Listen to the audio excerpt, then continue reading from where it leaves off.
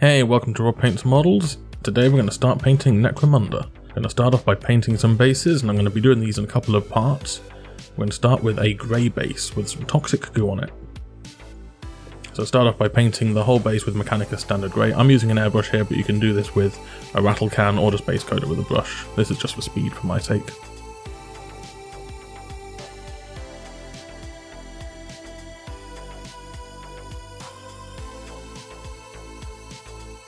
Now I'm going to take Administratum Grey and I'm going to highlight the middle of each of the panels on the base.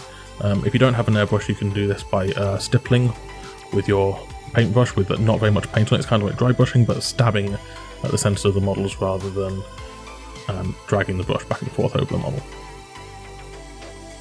Now I'm going to take Administratum Grey and I'm going to sponge on some chips with that.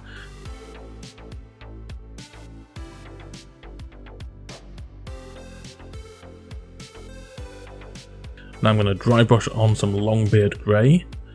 I'm going to do this in all directions. We want to catch all of the edges.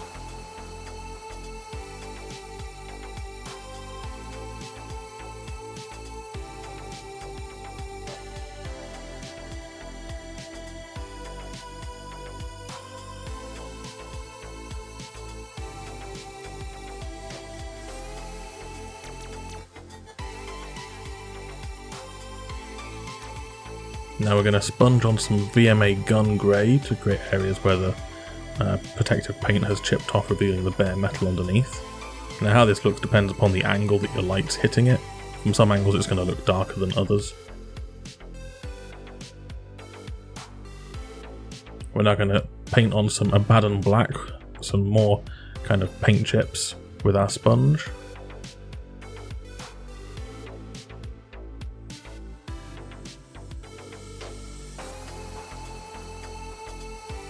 Now we're going to wash the whole base with Nuln Oil. I'm going to use a slightly damp brush here to just wick away the excess on the flat surfaces where I don't want it to pull too much or stain the paint. And it's important to do this while your wash is still dry, because once it starts drying you'll get tide marks and you won't be able to undo this. So you've got to work quickly here.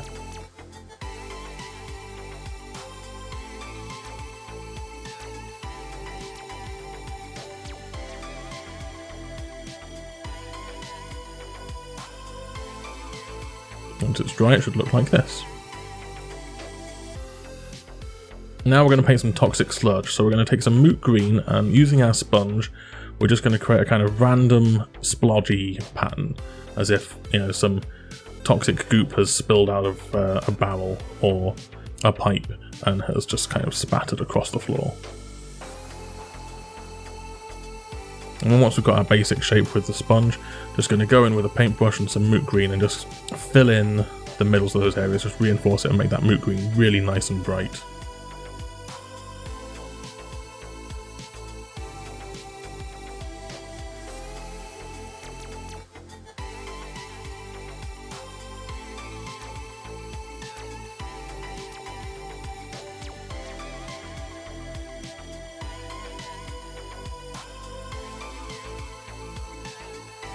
Now we're going to mix some Moot Green with some VMA White. You could use White Scar from GW. And we're going to create a kind of 50-50 mix here, just to give us a nice light green, but Moot Green is so bright that it actually looks a bit fluorescent-y. And we're just going to create some little dots and kind of build up the inner part of the slime here.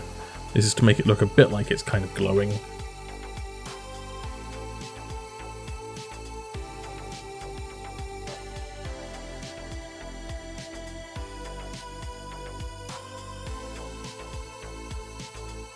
And here I've mixed a little bit more white into my mix.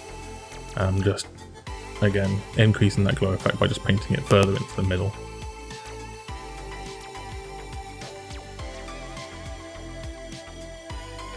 Now I'm going to take some Lamenter's Yellow and I'm going to glaze this over the entire top sludge area.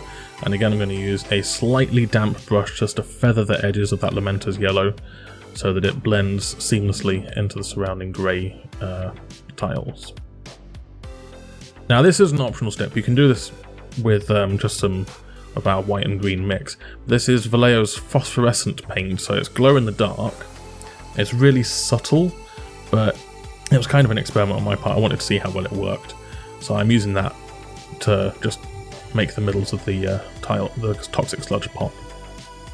Now I'm going to take some Athonian Camo Shade, and I'm just washing this over the areas. This makes it look a bit like a dirty smear.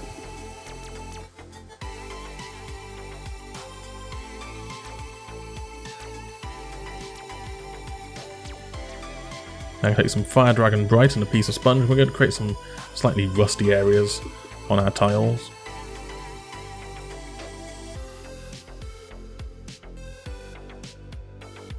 And some very watered down Scrag Brown. This is almost a wash consistency, it's so thin. And we're just going to wash this into any nooks and crannies that we want some rust to have built up in.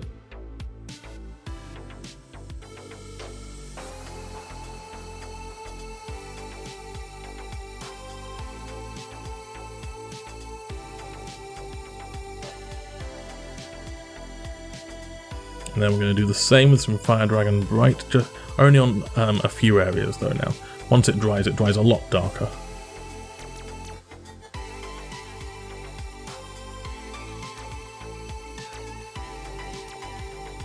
Now we're going to take some Reichland Flesh Shade. We're actually going to wash this over almost the entire model. We're going to steer clear of the toxic sludge area, and we're just going to make sure that it's not quite as heavy on the flat surfaces, and it's mostly just in the crevices.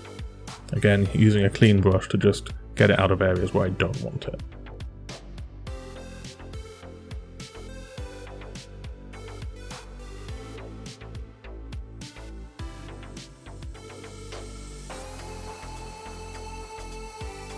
Now our last step, we're going to use blood for the blood god and a piece of sponge, and we're just going to create some subtle little blood spatters because this is Necromunda after all, and there'll be plenty of blood flying all over the place.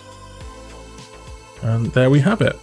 Some simple toxic sludge grey bases. I'm going to be using these for my Goliaths actually, because you know they keep getting shot at by Eshers and such with their poison weapons. So if you like this model, please click the like button, share, subscribe to the channel, and follow me on the social medias, and I will see you again soon.